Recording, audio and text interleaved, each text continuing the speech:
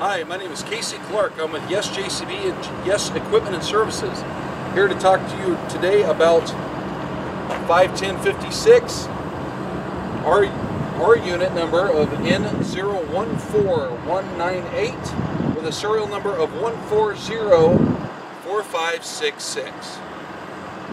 Alright, this machine, what we have here is a 51056. It's going to be over 10,000 pounds capacity, up to a 56-foot lift height.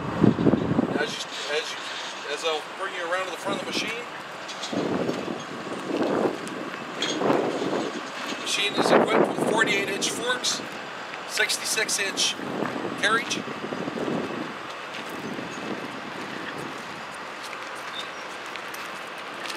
we come around to the right-hand side of the machine. As you can see, this is a Tier 4I machine, does not require any urea or after treatment of any sort. And also the JCB does not require any type of DPF, deep particulate filter, onto our engines. So no DPF equals happy customer. And as we walk around the machine, these are the Galaxy tires. They are unballasted. All your daily checks are right up in your engine compartment, as well as your hydraulic oil is right in back. Now as I come around the machine, your diesel fuel locking cap right here, up out of the way, easy to access. Next up, I'll show you the actual operation of the machine. Once you're in your machine, your first handle for the boom operation is going to be your lift and lower. So if you pull back your large handle, it will lift. Push forward your large handle, it will lower. If you go to the left with that handle, it will retract the boom, or if you take it to the right, it will extend the boom. The next handle to that is your tilt.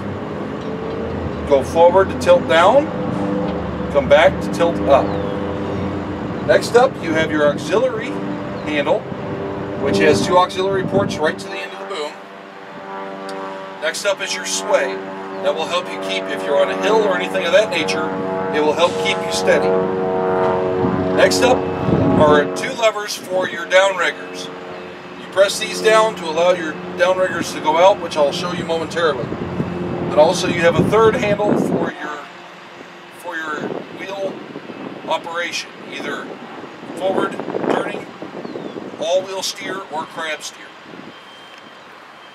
Also, this machine has a power shift transmission, so to change the gears of the transmission that you would like to use, rotate the transmission handle, either forward from 1 to 4 or backward. To operate this machine, to move forward, you have to move forward your transmission handle. To move in reverse, you have to move it back.